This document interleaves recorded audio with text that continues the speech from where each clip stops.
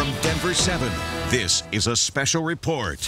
Good evening, I'm Ann Trujillo with an update from Denver7. It's going to take days, not hours, to restore power to all of the homes that lost electricity during today's blizzard. We checked about 20 minutes ago. There are more than 130,000 homes without power in our state tonight. Denver7's Jacqueline Allen found the power outages knocked out traffic lights on Wadsworth this evening. I want to show you the most dangerous thing that we have seen driving around today. Take a look at these street lights here, completely covered in snow. It's difficult to make out if they're red or if they're green. In fact, we have seen these people right here.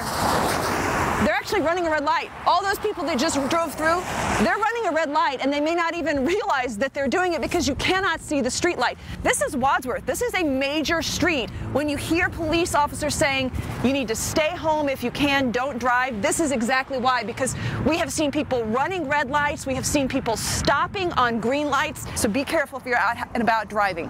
In Lakewood, Jacqueline Allen, Denver7. And because of today's wind and snow, multiple school districts, including Littleton, Jefferson County, Dougco, and now Aurora, they're all closed for Thursday.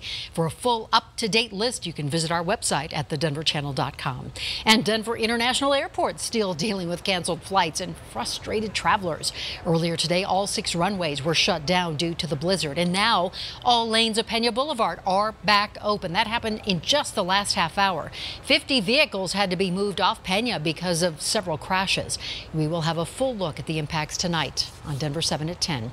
And now here's Mike Nelson with the latest on these weather conditions. Mike? It's getting better in the Denver area, especially downtown and the west side of the metro. Still some snow falling, but the roads are in fairly decent shape in the downtown area. Not so much out on the eastern plains. This is a live view from our Viero camera that's out in Sterling, where a full-blown blizzard continues out that way. Look at the wind, still very strong across much of the Front Range. We will expect those winds to remain strong tonight, but gradually lighten up as the storm system begins to push a little farther to the east. But we're still covered in warnings statewide. The blizzard warning will continue tonight all across northeast Colorado. That's where the severe conditions are. In the Denver area, it's gradually going to improve from west to east as the heaviest bands of snow begin to move slowly away from the metro, but it's still going to be a very cold, slick night. We'll have all the details throughout the evening.